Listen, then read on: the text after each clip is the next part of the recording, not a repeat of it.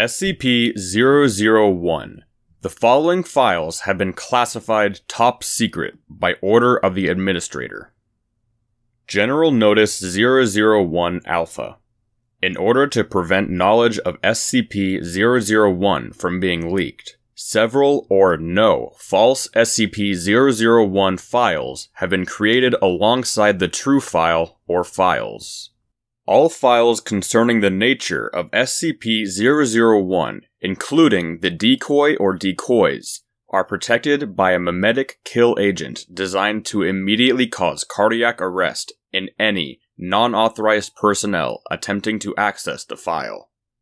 Revealing the true nature or natures of SCP-001 to the general public is cause for execution, except as required under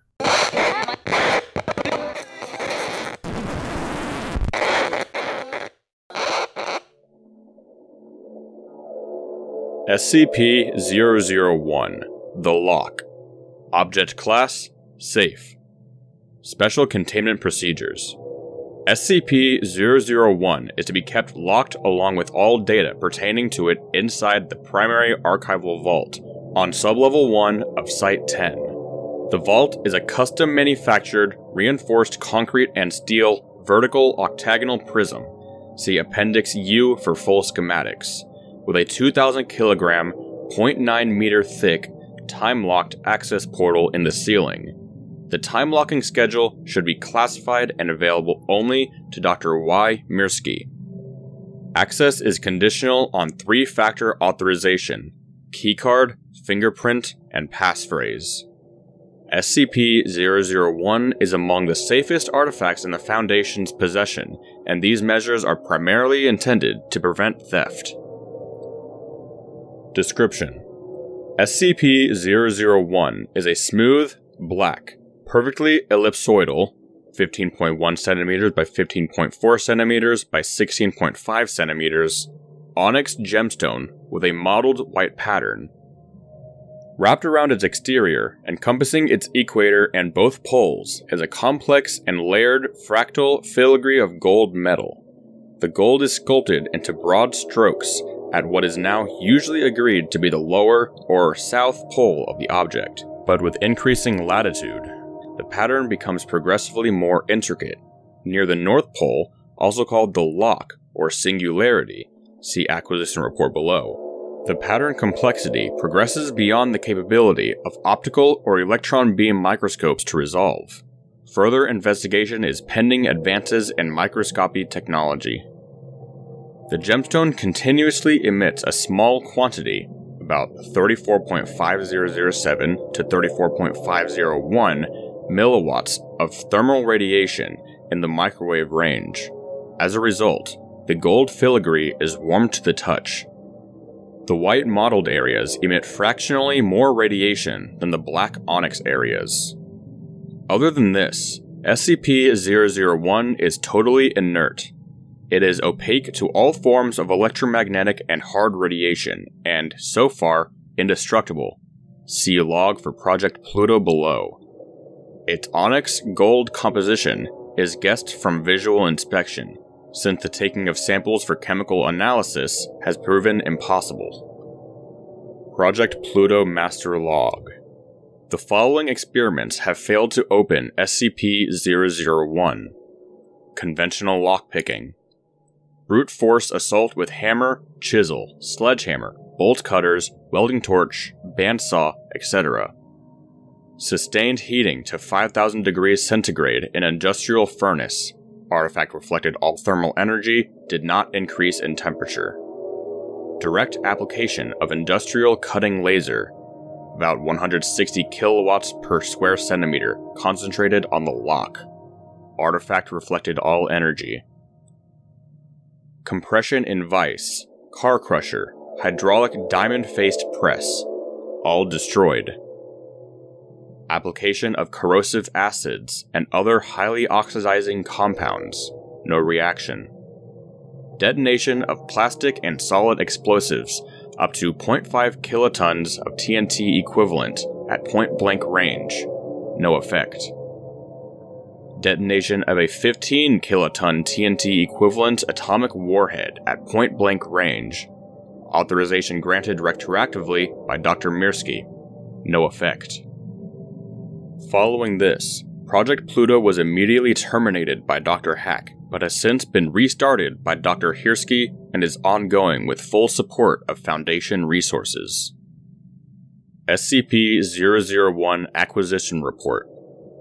The earliest record of SCP-001 is the handwritten journal of the minor Scottish aristocrat Sir Edwin Young, 3rd Baronet, born in 1611 and died in 1677.